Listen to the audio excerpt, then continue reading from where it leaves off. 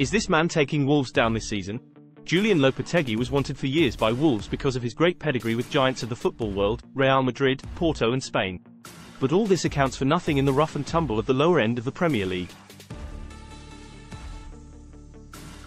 He seems to spend most of his time embroiled with disagreements with the officials during matches, rather than overseeing his team's performance.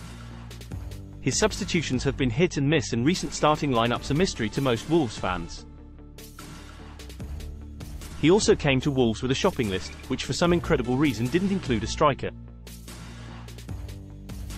His tactics seem to be, let mediocre teams score first, then spend 80 minutes trying to miss the back of the net. Against relegation rivals Leeds this week, Wolves lost 2-4 and Lopetegui has suddenly started to look both nervous and desperate. Worrying times indeed for all Wolves fans.